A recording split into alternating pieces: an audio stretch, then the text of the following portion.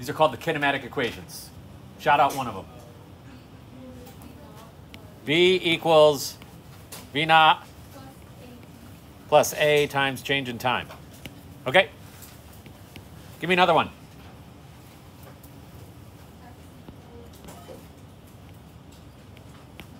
X equals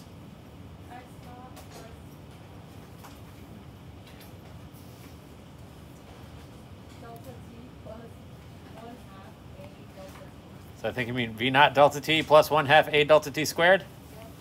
Okay. And what's the last one? B squared. Is V naught squared plus 2A times change in X. These are the kinematic equations. We can derive all of these algebraically. We can also derive them all from calculus. We can find these if we just know the definitions of what velocity and acceleration actually are. So we know what velocity is in terms of position. A velocity is the derivative of position with respect to time, dx dt. V equals dx dt. We also know the acceleration is the derivative of the velocity. Acceleration is dv dt. And since v is the derivative of x, we also know that a is the second derivative of position with respect to time. So we can use all these differentials to find these kinematic equations. Let's do that. So let's take A equals dv dt. And let's do a little bit of calculus and algebra. So what we're going to do is we're going to multiply both sides of this equation by dt. Multiply the left, multiply by the right by dt. I should end up with then A times dt equals dv. All right? Because if I multiply a dt, anything I multiply on one side, I have to multiply on the other. That cancels out on the right-hand side, and it's still left on the left-hand side. So I have this. Okay, let's do a little bit more calculus. Let's integrate both sides of this. So I'm going to integrate the left-hand side, and I'm going to take the integral of the right-hand side. Anytime you write an integral, what do you need at the bottom and top of an integral? Anybody know? Limits. I need endpoints. I need a starting point and a finishing point. Starting point is at the bottom, end point is at the top. So I need to take this integral. So this integral starting point for time will go 0 time all the way up to some time t. And then starting point for velocity will go with some initial velocity up to some final velocity. Okay, so I have this integral. Integral of a dt equals integral of dv. A. What do we know about A in constant acceleration motion? Kinematic equations apply if your acceleration is just a constant. So what do we know about A in constant acceleration motion? What is it? It's constant. It's just a number. It's not changing. It's a number. So because it's not changing, what can I do with it inside of an integral? It just comes out. It just comes out of the integral. And I can pull it right out. Who cares? This is just A times the integral from 0 to t of dt equals the integral from v0 to v final of dv. Okay. Integral. Another name for integral is antiderivative, right? So what is the antiderivative of the derivative of t? T. If you take the integral of the derivative, you get out just the variable. So the integral of dt is just plain t. So this is a times t. And I need to plug in my limits. I'm going from 0 to t. Okay. That line in between t and 0 is your, you saying limit, right? Limits, yeah. Setting up those endpoints. That's the kind of notation that they typically use. Okay, so I've got I've got the left-hand side integrated. That's great. The integral of the derivative of something is just that something. It's just that variable. This is the integral with respect to velocity, the integral of dv. So what's the integral of dv? V. You can think of that integral sign as just getting rid of the d. That's all it does. It gets rid of it. They cancel each other out. Antiderivative of the derivative gives you just the variable. So I have v left over on that right-hand side. So that's equal to v. And I have limits from v0 to v final. And when you're plugging in limits, what you want to do is you want to start at the final position and plug it in, and then subtract off the initial position. Yeah, so this would be a times the final, which is the one up top, t, minus the one on the bottom, 0. That's going to be equal to plugging in the final limit minus the initial limit.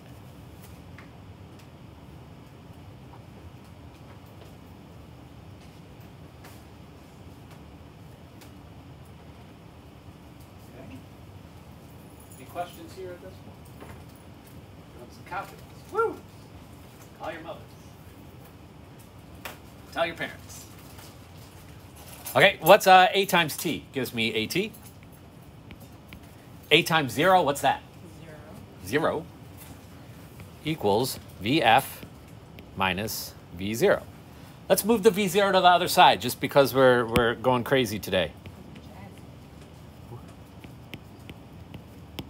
Okay, so we add V0 to both sides, cancels it out on the right-hand side, and I end up with V final equals V naught plus A times T. Does that look familiar? Should. Yeah, that's what we started. That's the equation we just started with. So that's where it comes from. All right. That's what Isaac Newton did when he was locked up due to the plague. He created calculus so he could make these equations. When I was locked up due to the coronavirus, I just watched Netflix. Okay, so this is one of those kinematic equations. And we found it, right? We found all that complicated junk just from this. That's all we had to do. We built it out. Okay, let's build it. Let's build it again from a different calculus equation. Let's take the definition of velocity. V equals dx over dt.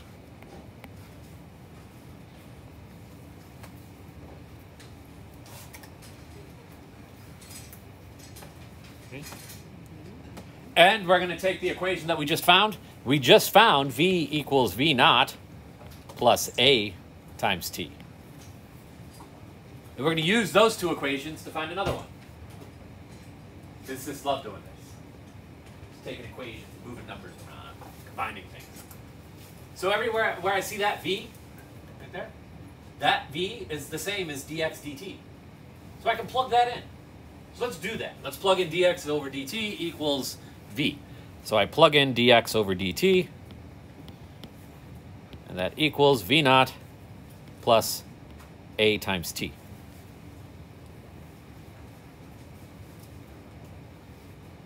Let's make that look more like an X.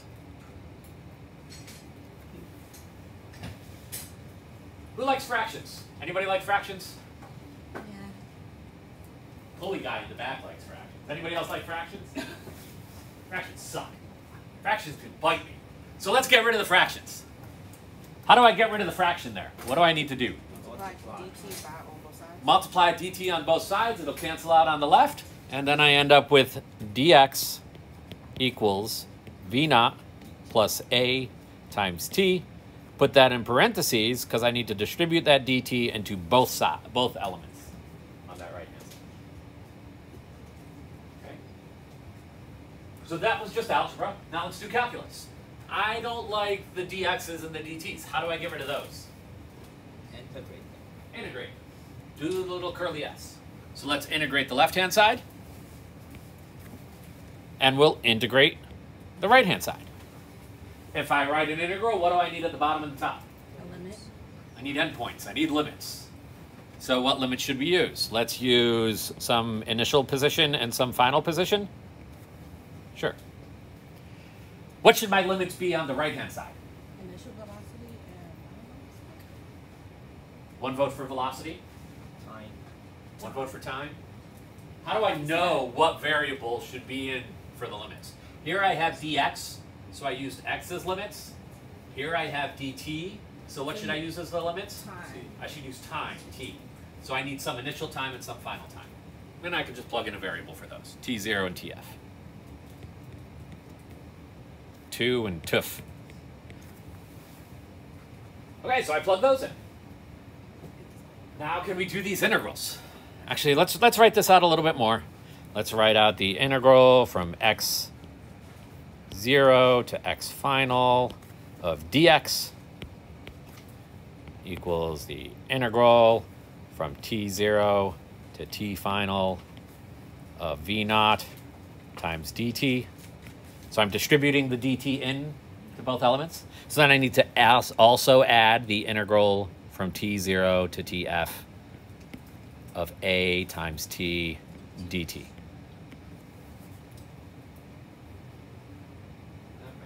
So I take that dt, I multiplied it into the v naught, made that one equation, and then put the dt, put it into the at, and so I'm just splitting it out. Yes? Could you not square the t because dt is like attached still?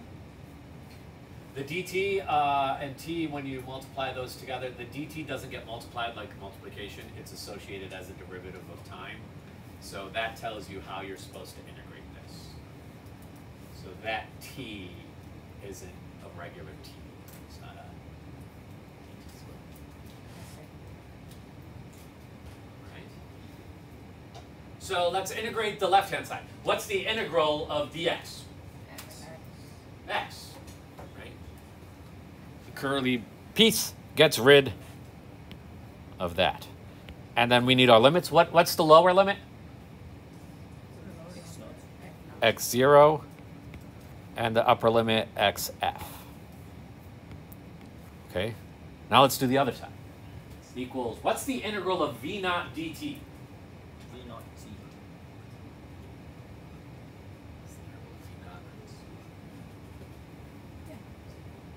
V naught t? So I take the v naught out, it can come out of the integral. I take the integral of dt is t. So I have v naught t. And what are the limits? TF and T. T0 and tf. Plus, let's do this in a couple steps. Whenever you're doing an integral, what you want to do is only leave pieces of your equation under that integral that have something that's related to the variable that you're integrating over. So what variable am I integrating over here? What's my variable in this integral? T. How do I know that? It's dt. Because it says dt. Yeah. Right? If it said dy, my variable would be y. It said dx, over here my variable is x.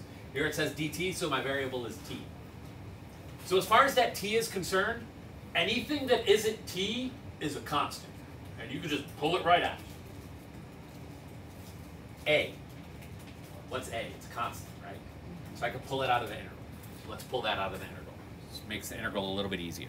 So I have a times the integral from t0 to t final of t times dt. So I have x final minus x initial. Plugging in my limits, I have x, plug in x final, minus my initial, 0.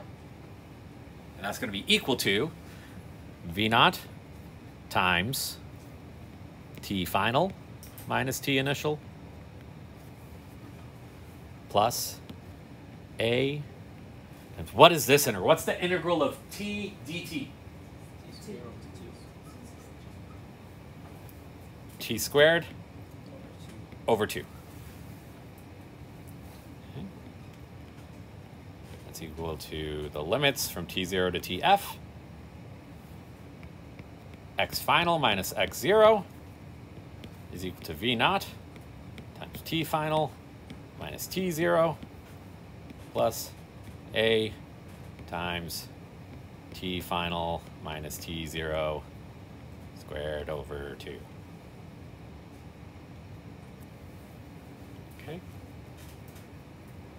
And what can you do with xf and x0 minus x0? Or any time you're taking a final minus initial. What's the short kind of shortcut? Delta x. You make those deltas. Right? So this can be delta x is equal to v naught times delta t plus 1/2 a times delta t squared. Does that look familiar? Yeah. Yep. That's another one of the kinematic equations. So this is where they're coming from. They are coming from calculus. How did you get That comes from the integral. So the general integral, x to the n of dx is equal to x to the n plus 1 divided by n plus 1. Okay, so if I have x to the 1, I have x to the 1 plus 1 is 2 divided by 1 plus 1 is 2. So this is a good point. This is a general integral that you should be familiar with. If you're not familiar with this, don't remember doing that, let me know. Tell me. As I'm walking around class, tell me that you need more help with this, with any of this calculus stuff, with taking a derivative, taking an integral. I just need to know where you're at. Some of you have seen this before. Maybe all of you have seen this before and you're having no problems. If you are having problems or don't recognize it, that's fine. I just need to know so I can create stuff to help. Okay. So tell me if you're having any problems with the calculus stuff. And then along those lines, I have a calculus challenge. We've derived 2 of the equations so far. What equation haven't we done yet? the v naught squared plus 2a delta x? Yeah. So this is the other kinematic equation. Using the same kind of concepts that we just did with the previous 2 equations, I want you to prove this equation using calculus. I'll give you a hint. Here's my wonderful hint. A equals dv dx dx over dt. So you do a little bit of algebra, a little bit of calculus to get this equation starting from here. Okay. That is a extra point challenge. So write your answer on a separate sheet of paper and see if you can do that once you've finished all the in-class assignments that you have for today. Okay. Questions on that? We clear on this challenge? Is what? You can work at it as a group. I just need everybody to write it out on their own sheet of paper because you'll turn in your own individual sheets. If you get it wrong, you don't lose any credit. There's no penalties for not getting it right. Fail. And no failures yet. Your first test is coming up soon. Okay? And this is only something you should do once you've finished all the other problems that I've assigned. All the other work. This is the last thing you should work on. Okay? Check Kansas. Next thing to quickly talk about. Let's do a couple of sample problems. Okay, so let me help you with some problem solving. Let's do problem number 114A. You talk about in textbook, right? Yeah. So this is number 114A. And again, I'm recording this, so this video will go up onto the YouTube channel that you can get access to anytime you want. So 142 part A says, a cyclist sprints at the end of a race to clinch a victory. Can you guess why I chose this question? Okay. She has an initial velocity of 11.5 meters per second and accelerates at a rate of 0.5 meters per second squared for 7.00 seconds. Part A, what is her final velocity? And that's the only part I want us to do. They get overly complicated in the next few parts. So anytime I'm doing a problem that involves kinematic equations or answering things about motion, if they give me numbers, I always start in the same exact way. And this way I can get some partial credit no matter what. So what I do is I make a chart of all the kinematic equations. So we know VF equals V naught plus A delta T. We know change in X equals V naught times change in T plus 1/2 A times change in T squared. And we know VF squared equals V naught squared plus 2 times A times change in X. So that's the baseline equations we know. And we also know some variables in these equations. Same variables appear in all these equations, right? We always have some kind of change in position. We always have an initial velocity. We always have a final velocity. We always have an acceleration. Always have a change in time. These 5 variables are the 5 key variables to know combined with these 3 equations. If you write this down for every single problem, you'll be able to get partial credit on everything. Now what you do at this point is you look at what the problem gives you and identify what do I know and what do I not know and what do I want to know. So let's read the problem again. A cyclist sprints at the end of a race to clinch a victory. Does that give us anything helpful? No. No numbers there. Nope. Piece of trash. Horrible problem writer. She has an initial velocity of 11.5 meters per second. So can I plug something in? Yes. What can I plug in? Initial velocity. Initial velocity of 11.5 meters per second.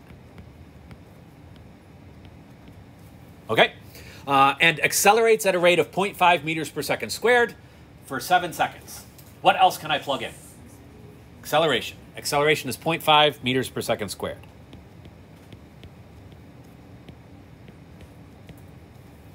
For 7.00 seconds. What is that?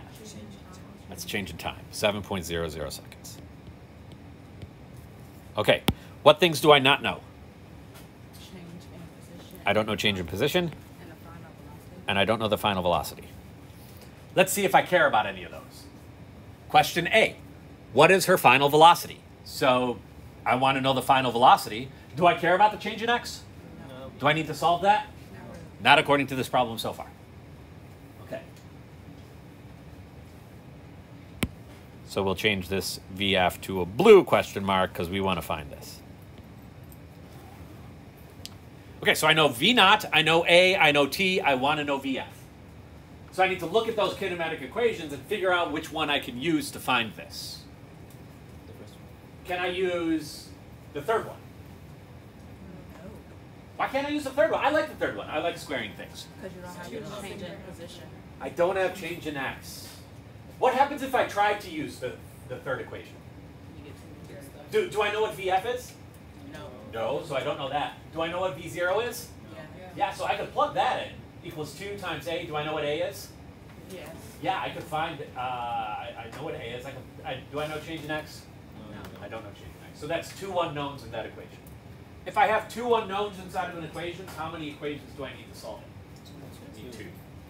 However many unknowns are in an equation, you need that many equations to solve it. So maybe we don't want to use equation 3. How about equation number 2? Change in X, I don't know what that is. V naught, do I know what that is? Yes. Yes. Change in time, do I know what that is? Yes. Yes. 1/2, do I know what that is? You should. I hope so. That's a number. A, do I know what that is? Yes. Yeah. T, do I know what that is? Yes. Yeah, so I can solve this equation, can't I? Yes, but you don't. I can plug it all in, and what do I get? A random number. I get a number, and what's that number? Not relevant. Change in X, do I care? No. No, who gives a flying hoop? Okay, so let's go to the other one. This equation. VF, do I know what VF is? No. No, but that's what I'm looking for. Ooh. Equals V naught. Do I know what that is? Yes. Yep. Do I know what A is? Yes. Yep. Do I know what T is? Yes. Yep. Okay, so I can use that. Would there be anything wrong with me using the second equation, finding what X is, and then using the third equation to find VF? You could. You could do that. Just take you a little bit longer. There are multiple ways to solve all these problems. But probably the first equation is the easiest. You can just plug your numbers right in. So I can plug in VF equals V naught. So V naught is 11.5 meters per second. Plus A is 0.5 meters per second squared. Times change in time is 7.00 seconds. Okay, so you can bust out your calculator and solve the number, but let's look at the units too. I'm looking for a final velocity. What are the units of velocity? Meters per second. Some distance divided by some time. Okay. SI units, meters per second. I recommend always converting every single unit in your problem to SI units.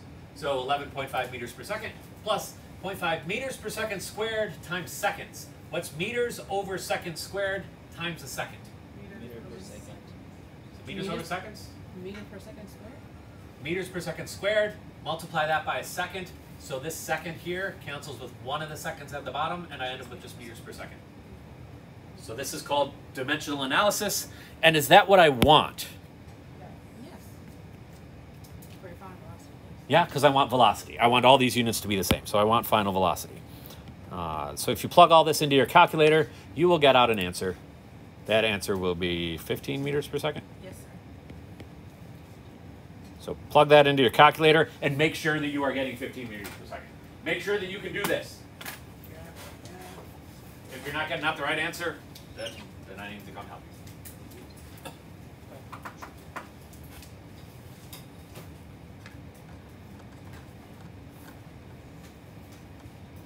Okay, last sample problem I want to do for you is one that involves calculus, problem number 113. So they give us an equation.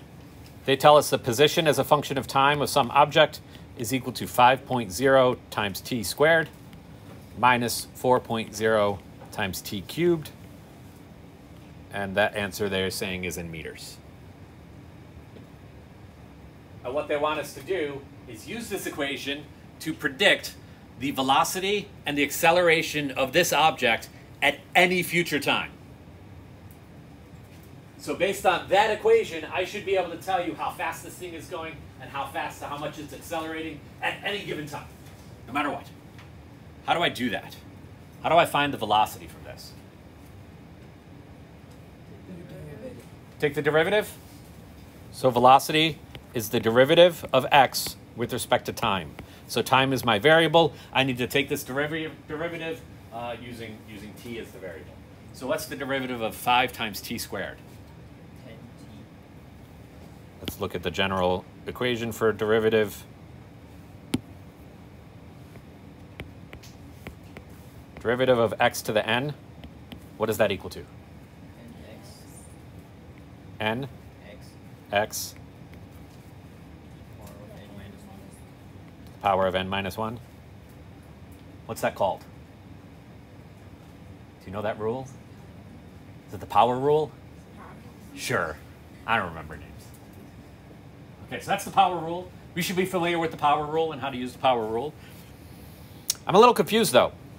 So this says x to the n, and I have 5t squared.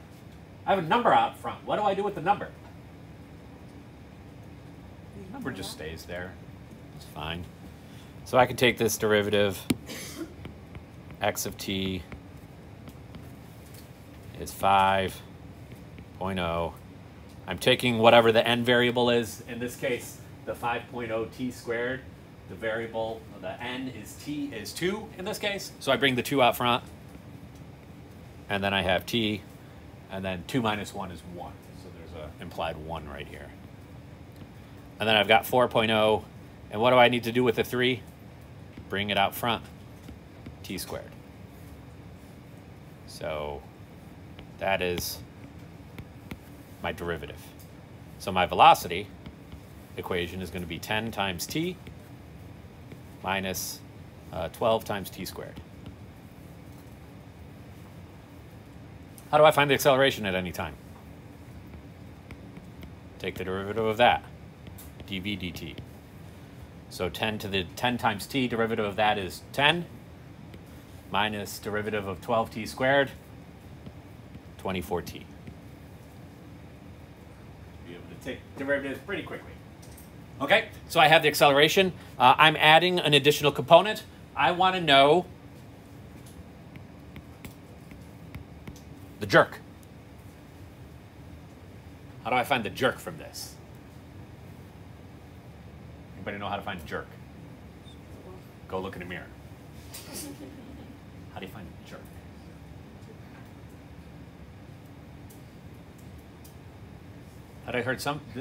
I heard somebody say antiderivative. What would the antiderivative of A be? V. Okay, so that takes me backwards. Jerk. What's jerk? Jerk is the derivative of acceleration. So if I take the derivative of acceleration, that's what's called jerk. So negative 24 is the jerk. Okay. What if I want to know what's the velocity at 5 seconds? Can I find that? How do I find the velocity at 5 seconds? Plug in 5 seconds into the velocity equation. What about position at 2 seconds? How do I do that? Plug in 2. Plug 2 seconds into the position equation. How do I find the jerk at 1,000,000 seconds? It's negative 24. Any questions on this? So those are the two kinds of problems that you'll be solving in this kind of chapter. Some of them using the kinematic equations, plugging and chugging stuff into your calculator, playing with equations, and some of them using calculus and taking derivatives and integrals. You should be good at going forwards and going backwards for deriving these. How did I find the jerk? I took the derivative of acceleration. So the derivative of this. Derivative of 10 is 0 because it's a constant. Derivative of negative 24t is negative 24. Boom. Jerk. Okay?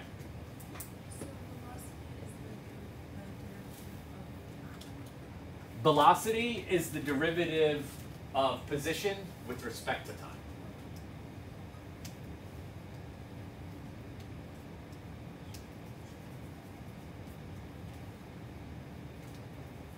Any other preguntas? ¿No más preguntas? Previous equation.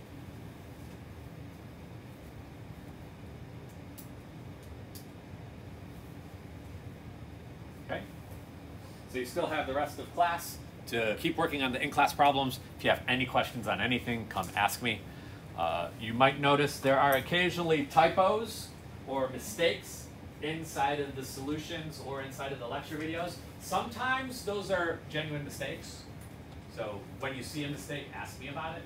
Sometimes those are on purpose so that I can look at your homeworks and see who's just copying the solutions and submitting those. The mistakes that are on purpose are very obvious mistakes. So they're arithmetic.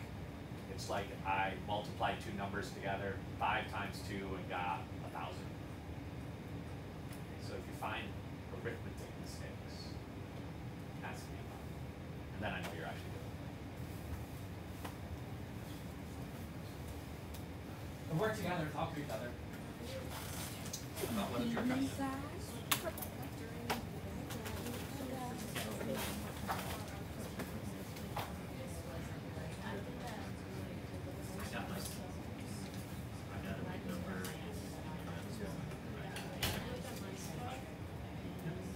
That's one of those arithmetic mistakes.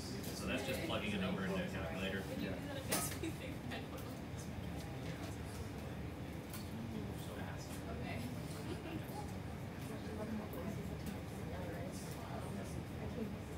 Oh, yeah. I'll have to talk about that next class. That's okay. How we doing? Are we all good here? I don't have a question. It's more so I could go back and actually finish chapter 1. When I put it in the like to get the order of margin. Orders of magnitude. Order of magnitude. I hit this button right. Yeah, that'll raise it to the times 10 to the. But when I hit enter, isn't there a margin in there? Not necessarily with this calculator. It just stores it as that. So when I close my how could I do that? Order of magnitude. So order of magnitude is how many factors of 10 are inside of each.